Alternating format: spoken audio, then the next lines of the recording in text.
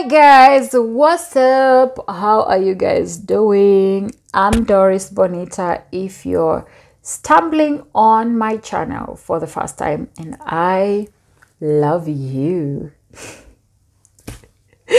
How you guys doing anyway? I'm so glad to have a sit down today.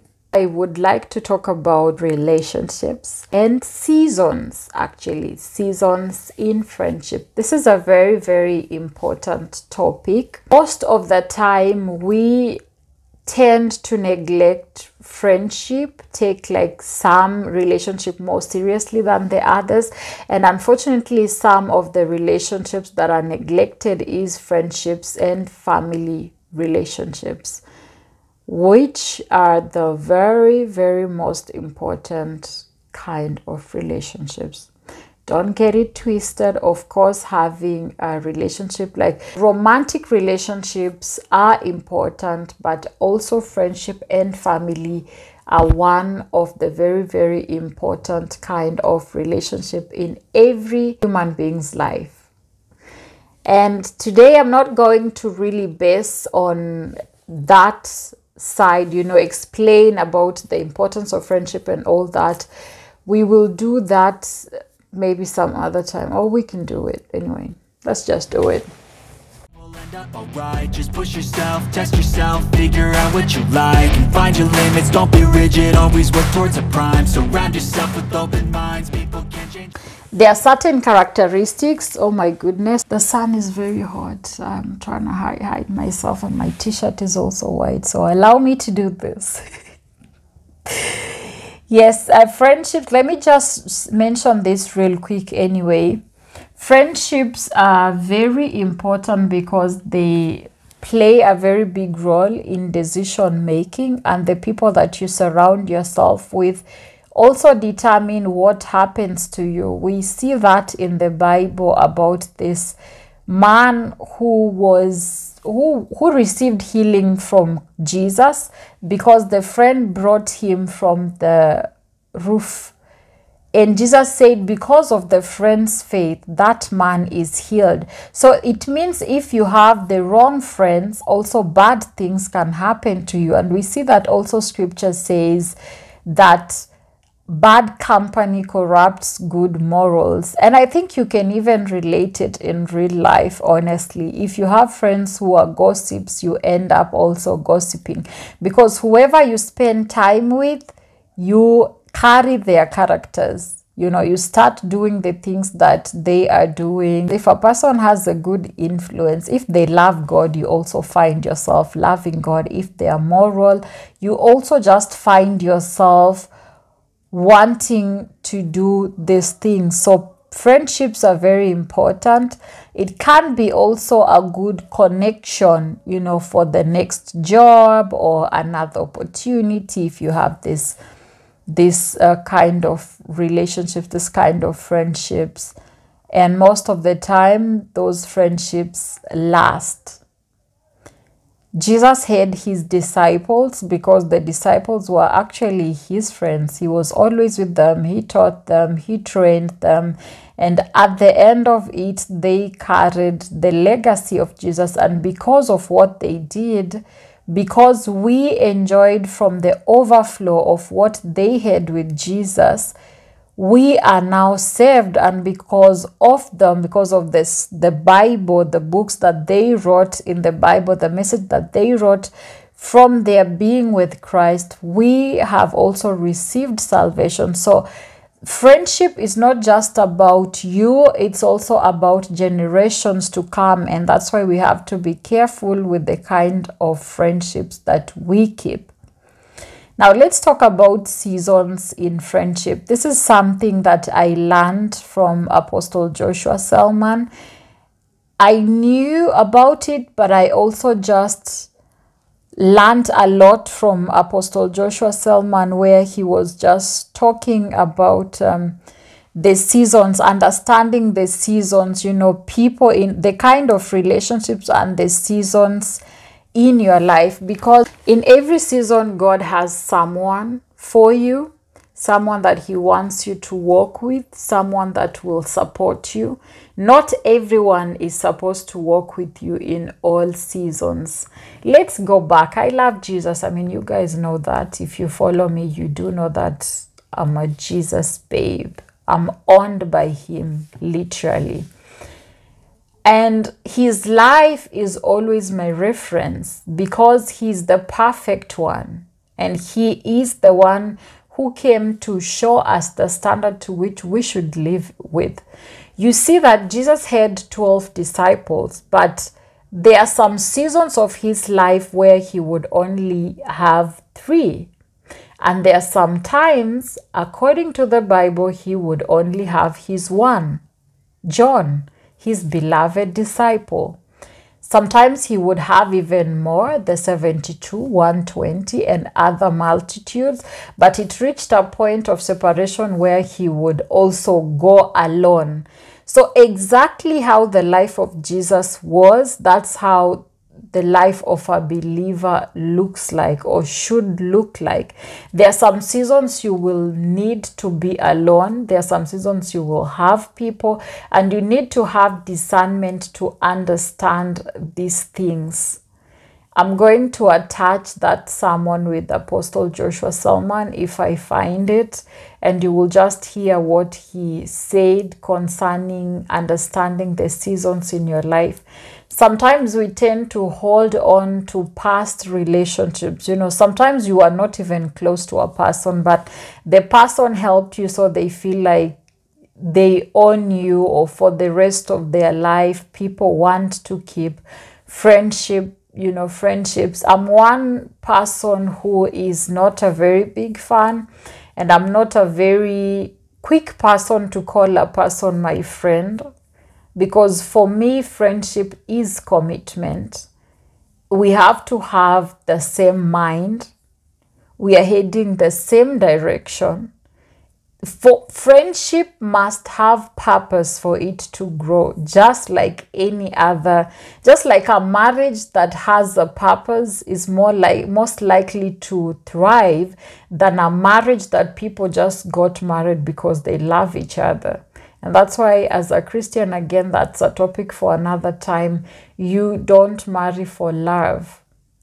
Love is important, but it's not the priority. It's the purpose that God has for you and your partner, the purpose that God has for your marriage. That means you need to find out the purpose of your marriage for you to know who you are supposed to walk with.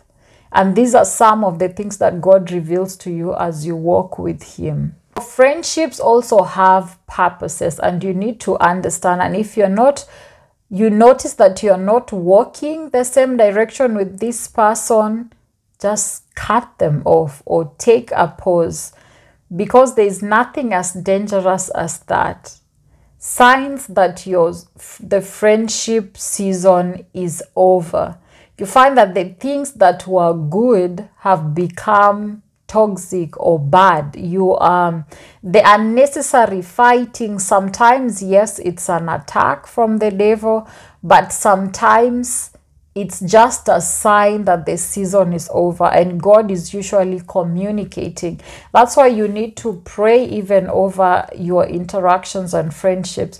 One prayer I told God this year, and it's something that I probably just told one person about it recently, that one of the points, one of my desires this year was that I want God to reveal to me the people that are supposed to be in my life and those that are not supposed to be in my life. Of course, for me, if anything is coming between, in fact, let me repeat this. If anything or anyone is coming between my relationship with Jesus, honey, you don't belong with me.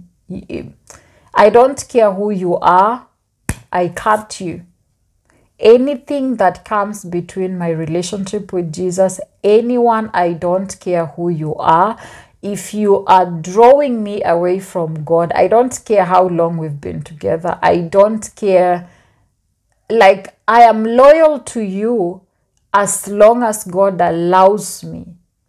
But the moment he tells me, or I get the signs of him communicating to me about, the person that is affecting our relationship, me and him, I don't care who you are. I'll cut you off, really. Very quicker than you even saw it coming. Because for me, my priority is Jesus. He's all that matters to me. Just like Minister Theophilus Sunday sang, no glory in this world, no greatness here for me. It's the same for me. I don't care. I don't care about anything outside Jesus Christ for me. He's all that matters. He's my reward. And if anything I desire or anything I have, if any relationship messes with that, I just can't. I can't with you anymore. So sometimes you find that some relationships will start very well, but as time goes by, there's this strain. You have to be able to detect when it's an attack and when it's a warning from God. Some of the sign is you will find that you are quarreling all the time. You are having issues all the time. For example, a godly friendship, you're not even praying together anymore. You are straining. It's like you've become enemies of each other. You're correcting each other, but every time one party feels like they're being attacked by the other. So you find that what was good becomes toxic. If you feel like you are being drained, when you're with this person, instead of being edified, you're being drained. You are sad, you're even becoming more sad. You're becoming weary. The things that the person becomes a baggage, then it's a sign that their season in your life is over. Sometimes God will just cause something to happen to remove them. They can just decide to go themselves. Sometimes it's a sign and you have to detect when it's actually time, when the season is over. So don't insist on relationships that their season in your life is over. Relationships that are not being productive anymore, but instead they are becoming strenuous on you. You're straining, you're emotionally drained, you're spiritually drained because of this person, you are physically drained because of this person. Another thing is when you're not heading in the same direction, when you have to compromise your values or the things that God has spoken to you for this person, the season is over. Don't insist on staying there. I do have a problem with people who try to, there are some people who feel like they helped you. For example, I will use my own self as an example. I vied in university in KU main campus. I had supporters, a lot of people I didn't even know. People were loyal to me. But I do have a feeling that some people still hold on to that. But I'm not that person anymore, I don't have to be friends with you. If you need help, just tell me what you need. I'll do that, but I'm not your friend. And the fact that you consider me your friend, I don't have to consider you my friend. There's a distorted way of my country people, how they see friendship. For them, they just met you now. As long as they spoke to you, you got along, they start calling you a friend. I had a problem with my sisters because of that. I've always been like this. I don't really call just anyone a friend. I'm very skeptical about friendship because friendship is commitment. You literally lay down your life for that person. So it has to be God ordained. It has to be something that you bought. And don't force me to be your friend if I am not interested, or forcing conversations and all that. The truth is we are not meant for each other. Not everyone is meant for you. And not everyone is meant for you in all seasons of your life. There are some that will be there for you for a certain period of time, but they are not supposed to be with you for your lifetime. And there are those people that have been called to be in your life, in your whole life, in your whole time, in all of your life. So not everyone has to stay. And just because you love me, I don't have to love you back. Just because I love you, you don't have to love me back. Just because you like me, I don't have to like you back. Those are some of the things that people just need to get, and stop forcing issues, because the more you force, you keep on hurting each other. And just because you're not, the person is not reciprocating what you're giving them, it doesn't mean you have to hate them. You just have to understand that you're different people, and these people are not meant to be in your life, and that's okay. I find some people who try to reach out to me, which is not a problem, but I have a problem when you try to force a friendship, you know, like people would try to video call you, and you feel like this pressure. I mean, honestly speaking, for me personally, I'm introverted, more introverted. Some people don't believe that, but I am introverted, and I really just, I mean, I don't like people, but I love people because of God. If you notice that liking has to do with feelings and love has to do with commitment. So I love people with the love of God, but I don't like people. I'm one person, like today I've been in the house the whole day and I'm okay. I will just be dancing here. If I want to go out for a walk, like not being around people doesn't bother me. And even interactions drain me. So having a person pestering you with calls and all that, and you're, just because maybe they supported you or because they knew you back then, so they feel like, we have to reconnect. We don't have to, my dear. I'm sorry, but we don't have to. You don't have to reconnect with everyone. Understand people, understand the seasons in people's life, understand that there are some people you used to be friends with that you are no longer friends with, and that is okay.